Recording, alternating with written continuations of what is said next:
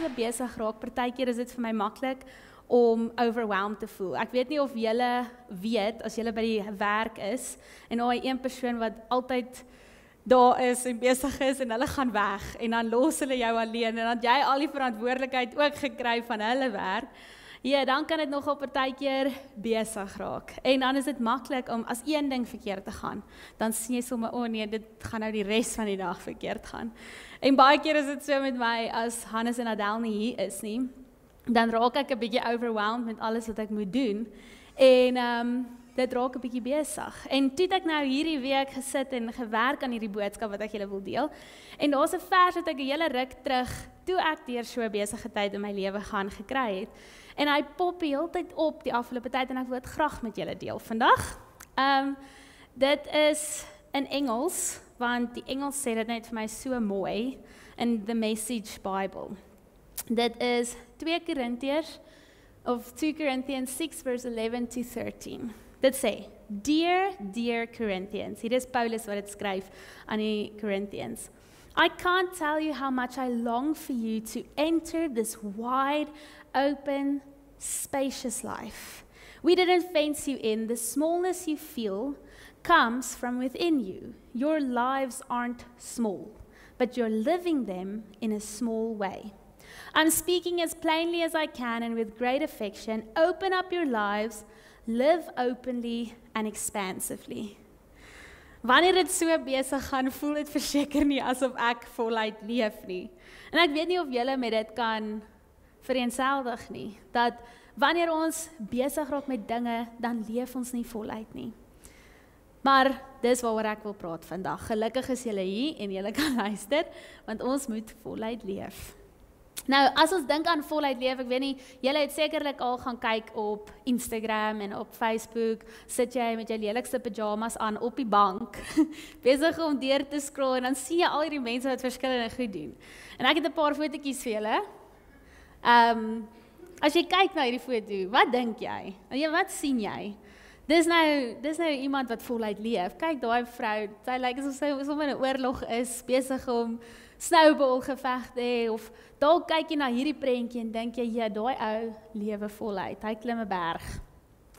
Bungee jump. Hierdie vrou lyk asof sy aan die einde van haar lewe kom. Dank.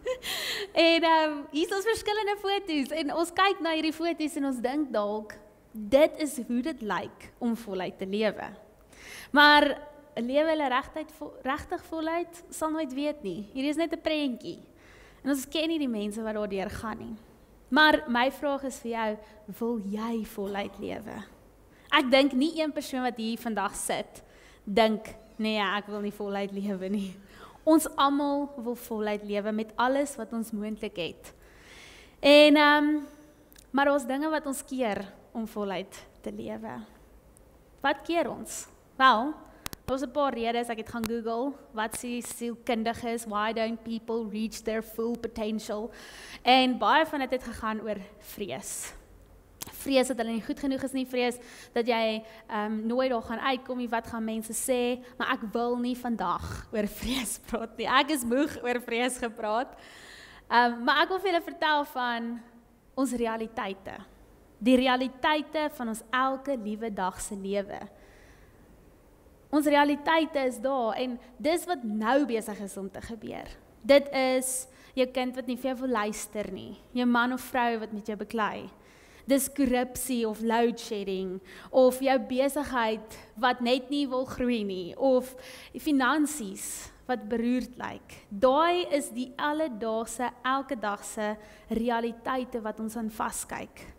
En dit steel ons joy partykeer, en dit vat ons fokus weg van die dinge wat eintlik belangrik is, of wat vir ons inspirasie gee, en wat ons positief hou, en al daai tipe goed. En daai realiteite van die lewe is elke liewe dag daar. Want die lewe is moeilik. Ons weet dit, elkeen. Want ons gaan nie, dit is deel van die lewe, is die realiteite wat ons elke dag sit.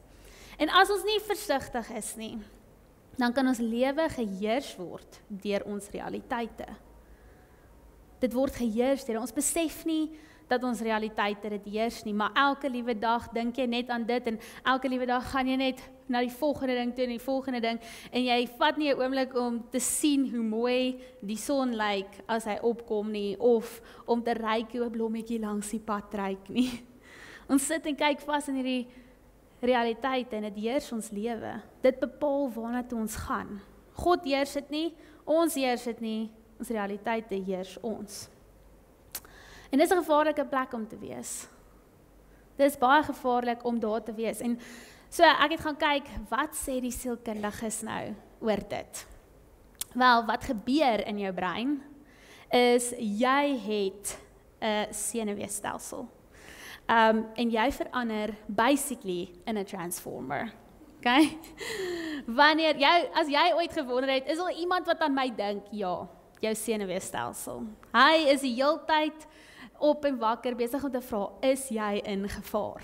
En wanneer jy gestrest is, wanneer jy fokus op jou realiteit elke dag, en jy is net besig om voort te gaan, dan gaan jy in 'n survival mode in. Fight, flight, freeze. En jou senuweestelsel voel daai stres aan, en jy transform in 'n transformer. En jy maak alles wat vulnerable is toe, jy maak alles wat dalk kan seer kry toe, en so ook begin jy om klein te lewe. Jy lewe klein, ek dink nie mens slaap maklik in sulke suit nie. Jy kan nie lekker asemhaal nie. Jy kan nie met mense connect nie, want jy's hierso toegelewe, en so mis jy uit op wat die Here vir jou wil hê. Daai great open spacious life wat hy van praat. Jy mis uit op 'n vol lewe. Dis nie lekker nie. En dis nie wat die Here vir ons wil hê nie. Maar nou is die vraag, hoe lewe ons voluit? Hoe is dit moontlik om verby hierdie elke liewe dag se realiteite te kyk? Ek bedoel, dis tog deel van die lewe, jy moet deur dit gaan. Maar ek wil vir julle 'n storie vertel. Dis 'n storie wat julle baie goed ken. Maar ek wil hê jy moet luister na dit asof dit jou eerste keer is. Okay? Want hierdie storie is dis 'n belangrike ding, en dit gaan ons help om te onthou op wat moet ons eintlik fokus. So die storie is van Jesus loop op die water.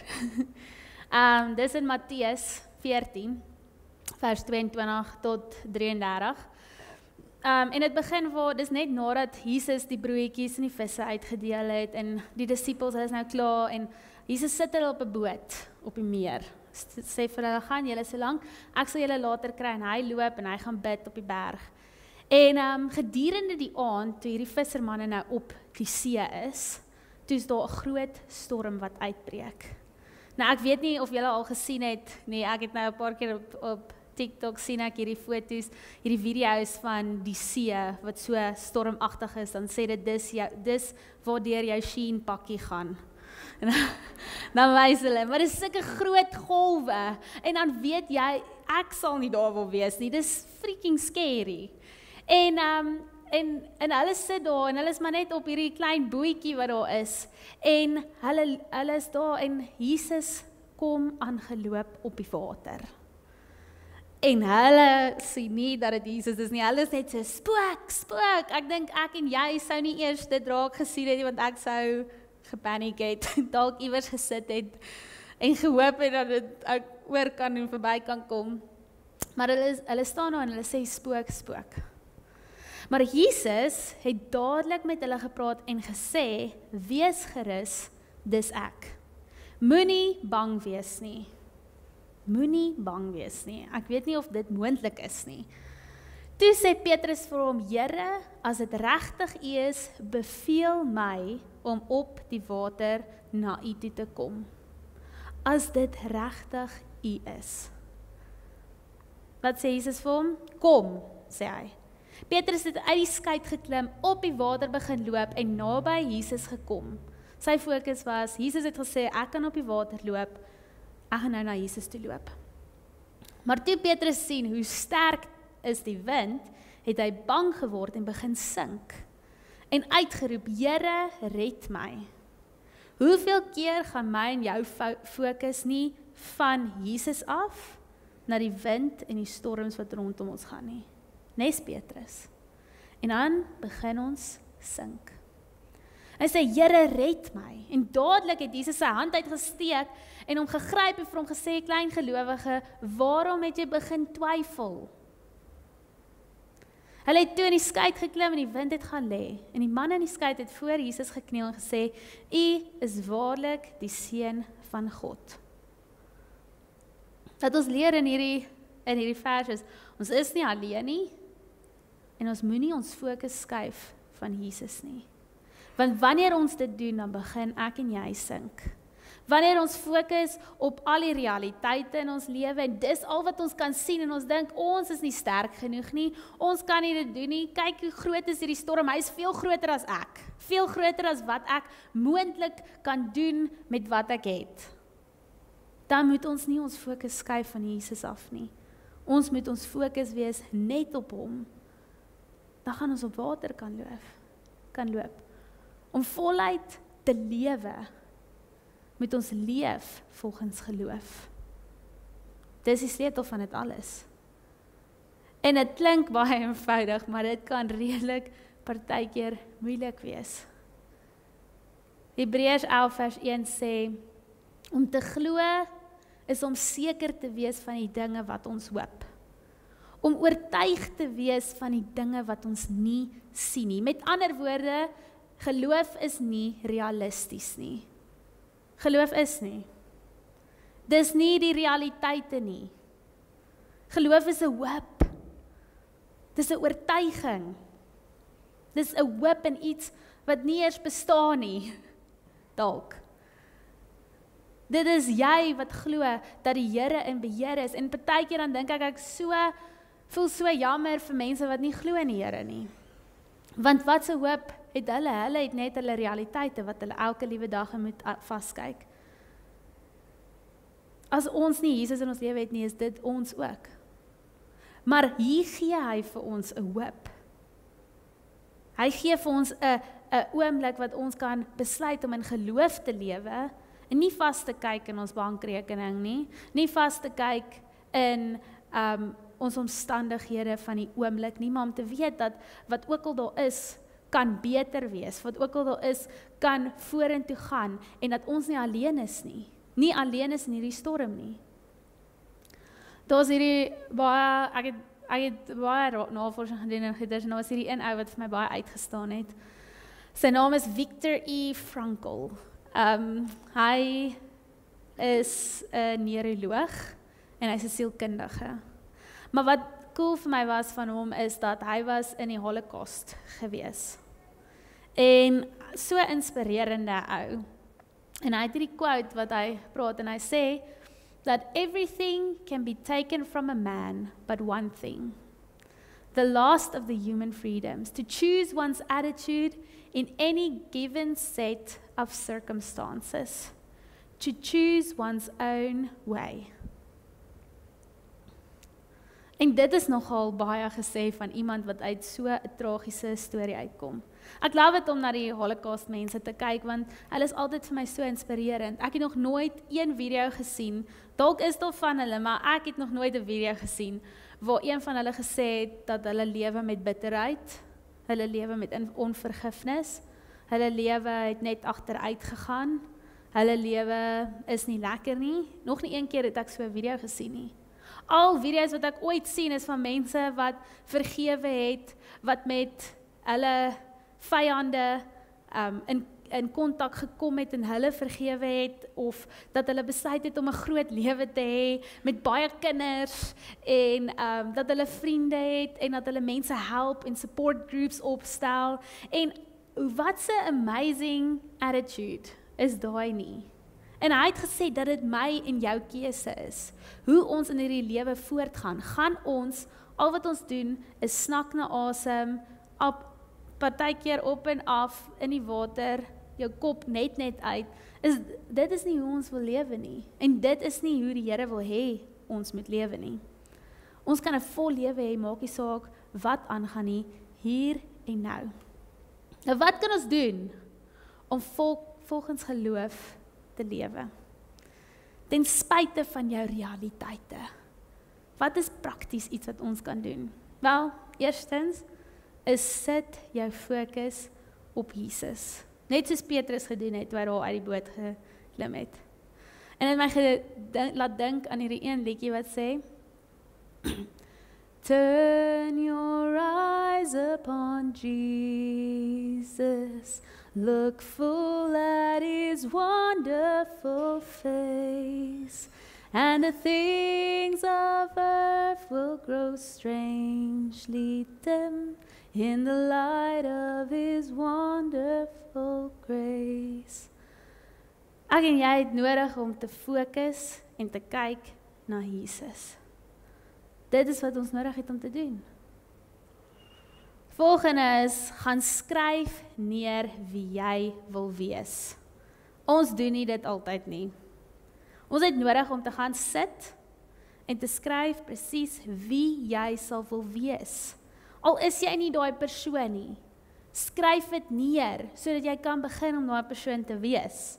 Sodat jy kan weet, wat is die dinge wat belangrik is, waarna toe moet jy werk, om dit net 'n los gedagte in jou kop te hê, gaan partykeer in en uit, en jy gaan aan met jou lewe, en jy vergeet van daai deel. Maar as jy gaan en jy skryf dit neer, nie wat jou realiteit is nie, maar wat jy graag wil wees, die hoop, die oortuiging, dit wat jy graag wil wees. As jy dit gaan neerskryf, dan gaan daar 'n verskil kom. Nou ek het vir julle myne gaan neerskryf. Ek dink ek moet nog 'n bietjie nog goeders neer gaan skryf. Maar ek het dit geskryf sodat julle 'n voorbeeld kan sien. Ek het gesê, my naam is Magdi en ek gaan voluit lewe. En julle sê, hallo Magdi. So, my naam is Magdi en ek gaan voluit lewe. Vandag gaan ek elke uitdaging vat as 'n geleentheid om te leer. Dit gaan nie wees dat ek mismoedig raak as ek my sleutels in die huis vergeet en ek al halfpad weggery het na waarna ek moes gaan nie. Maar ek gaan dit 'n geleentheid vat om te leer. Vandag is 'n goeie dag. Weet julle, ek het hierdie in die spieël vir myself vanoggend gesê. Vandag is 'n goeie dag. Ek is geduldig. Ek is geduldig. Ek het dit 2 keer al geskryf want ek dink dan gaan dit werk. Ek is nie in beheer nie, maar God is. Ek gaan my beste gee by die werk. Ek is 'n goeie student. Dalk lyk jou lysie 'n bietjie anderstes. Dalk sê jou nou, ek is 'n goeie man. Ek is 'n goeie vrou. Ek is 'n goeie ouer. Ek doen die beste wat ek het. Ek is 'n goeie chef. Ek weet nie of daai in 'n werk nie.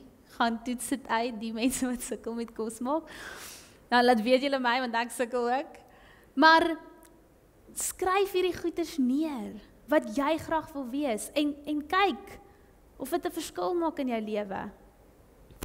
En dan, nommer 3 is, praat oor wie jy wil wees. Sê dit. Praat. Jakobus 3 vers 5 sê, so is die tong ook maar 'n klein liggaamsdeeltjie, en tog het dit groot mag. 'n klein vuurtjie kan 'n groot bos aan die brand steek. Jy weet hierdie goeders wat ons nou gaan neerskryf, en ons gaan sê dit vir onsself in die spieël, dit voel dalk insignificant. Jy voel dalk stupid om voor die spieël te staan en te sê, jy is oulik, jy is geduldig. Maar al hierdie goeders wat ons sê, dis klein dingetjies, maar dis net soos daai, 'n klein vuurtjie. En kyk net hoe dit jou hele lewe gaan opwakker. Dit jou gaan inspireer, dit jou 'n ander perspektief gaan gee oor die lewe, jou gaan motiveer om in die oggende uit te staan, en dat elke klein dingetjie wat verkeerd gaan nie die einde van die wêreld is nie.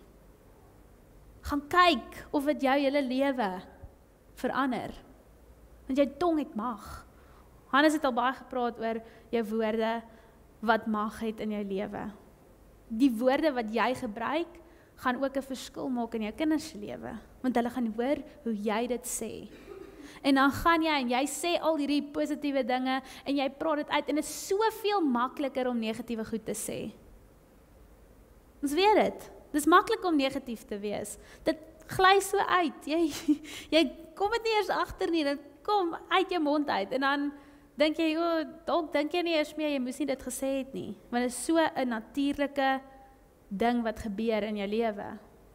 Wat as jou kinders begin hoor hoe jy positief is en die woorde wat jy uitspreek, gaan hulle dit ook begin doen? Gaan hulle uitgaan en ook positiewe, ek het 'n fout gemaak, maar ja, kyk wat 'n wonderlike les het ek hier uitgeleer. Ons het nodig om dit te doen, want wanneer jy besig is om positief te praat, dan hoor jy jouself. En jy weet wat gebeur met jou sintuie, alles wat jy inneem, dit dink jy oor, dit begin jy leef. Jy gaan begin leef, voluit, as jy begin reg praat. Laaste een is, doen dit.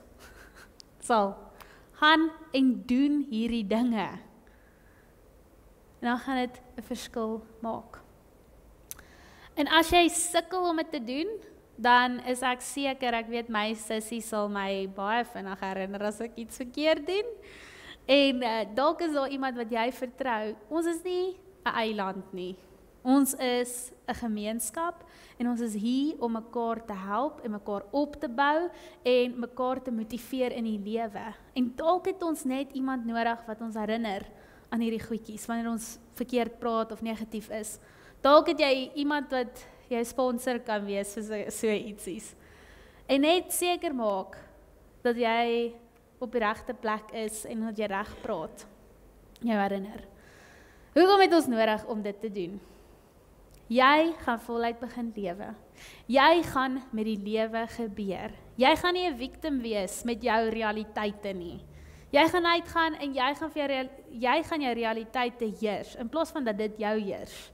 Jy gaan uitgaan en jy gaan besef dat die lewe gaan nie oor jou nie. Iemand het al een keer vir my gesê, en dis iemand wat 'n ware vriend is, iemand wat ek nog steeds vriende mee is, mag die kom oor jouself.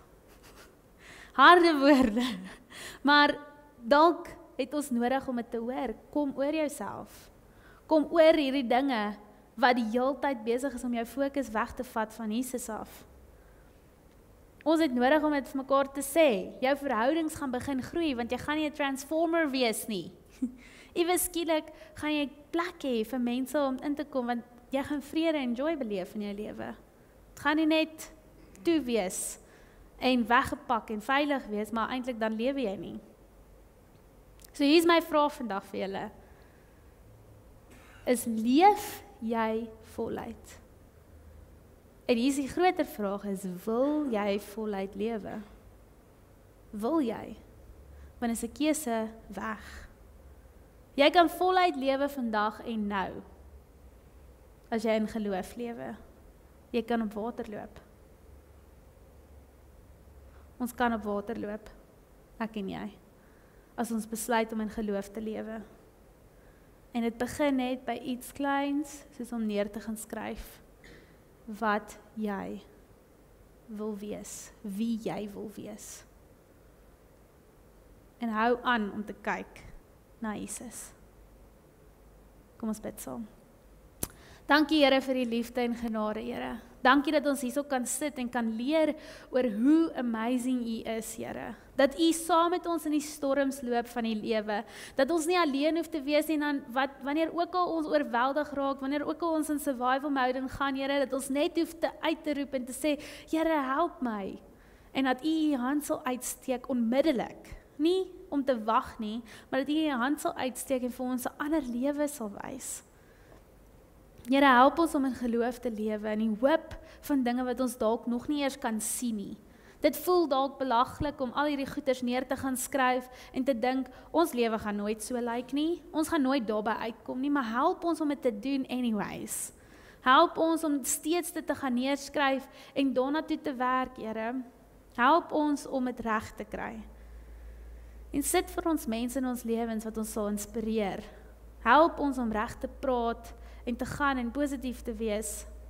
Help ons om te vergeet om negatief te wees, Here. Help ons om ons tong te beheer. Dankie vir die liefde en genade. Gaan asseblief met elke persoon hier buite dat hulle lig sal wees vir die koninkryk. Ons bid dit in die wonderlike naam. Amen.